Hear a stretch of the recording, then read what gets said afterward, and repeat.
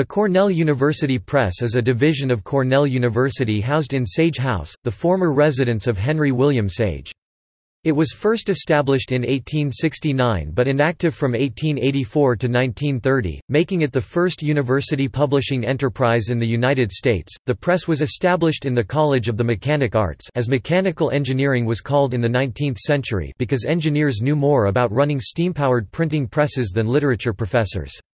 Since its inception, the press has offered work-study financial aid. Students with previous training in the printing trades were paid for typesetting and running the presses that printed textbooks, pamphlets, a weekly student journal, and official university publications. Today, the press is one of the country's largest university presses.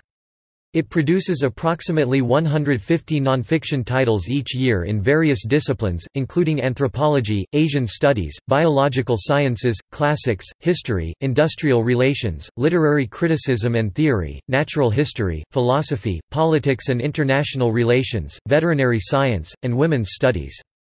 Although the press has been subsidized by the university for most of its history, it is now largely dependent on book sales to finance its operations. In 2010, the Mellon Foundation, whose president Don Michael Randall is a former Cornell provost, awarded to the press a $50,000 grant to explore new business models for publishing scholarly works in low-demand humanities subject areas.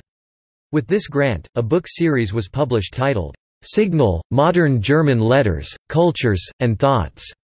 Only 500 hard copies of each book in the series will be printed, with extra copies manufactured on demand once the original supply is depleted. See also: Category – Cornell University Press books. References. External links. Cornell University Press online